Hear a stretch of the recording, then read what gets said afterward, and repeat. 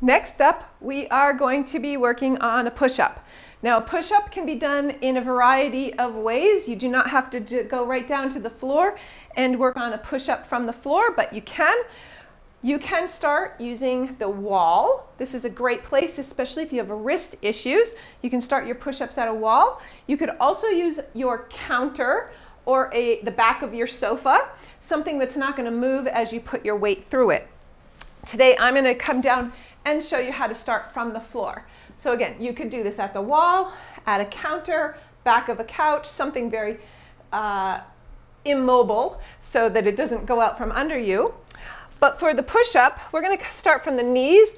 I'm on carpet, so I don't need any cushion, but you may want to put a yoga mat or double it so that it doesn't slide on you, or you could put a blanket, but if you're using a blanket, just know that it might, if you're on a hard floor, it might slip for you. So the push-up, you come to your knees and let your hands just sort of support. They're a little bit wider than your shoulders, most likely. You can turn the fingers outward a little bit. I like to spread my fingers pretty wide here. And as you come down, you're going to let those elbows go out. They're not going to stay super close to your body, and they're not going to go directly out. It's somewhere in between as you lower your heart down towards the floor and then push and lift. Now, you might start with one, and that's okay.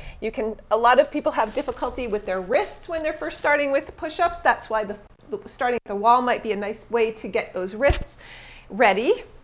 And then, again, hands are comfortably placed in front of the line of the shoulder so that as you come down, your wrists and your elbows and your shoulders feel comfortable, and then you push up. Now, what we're trying to do is not get the bum too high up in the air, and we're trying not to do the inchworm.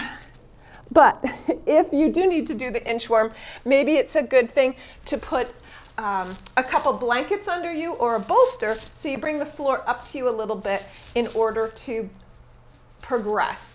All right, so push up, great way to strengthen forearms, shoulders, work your core, and also get mobility in your wrists and strength in your hands. I hope you like it.